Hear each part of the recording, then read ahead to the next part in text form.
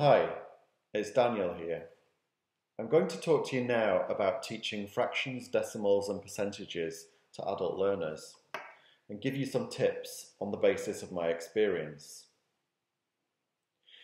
When you're talking to adult learners about their experiences of learning maths, they'll often mention, alongside long division, fractions. For some reason, fractions represent many people's brick wall.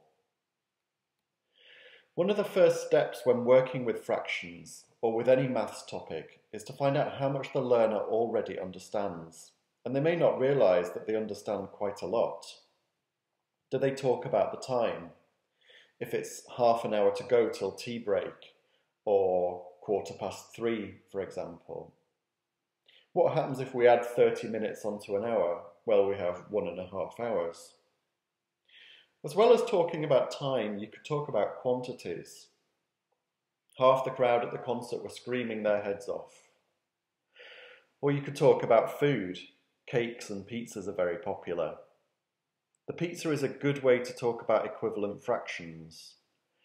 If you've cut the pizza into 6 equal slices and you eat 3 of the slices, how much of the pizza have you eaten? Half. So 3/6 is the same as a half. You can find useful visual aids to help you teach fractions, including fraction walls. These are bars stacked up showing the different ways you can slice up a whole. There's a really good, colourful, interactive one on this website.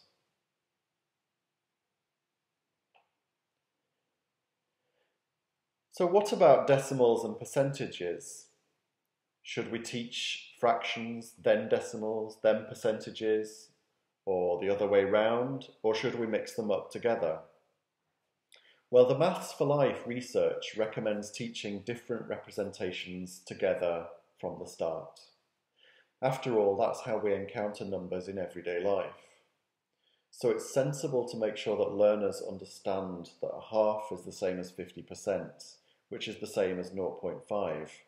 And then look at different numbers, 25%, 0.75, and so on. As well as writing 1/2, 0.5, 50%, we should also try to use graphical representations. This might be a picture of half a pizza, or it might be 50 out of 100 squares. Here's an example. You could design an exercise for learners to match up the different representations and even come up with some of their own.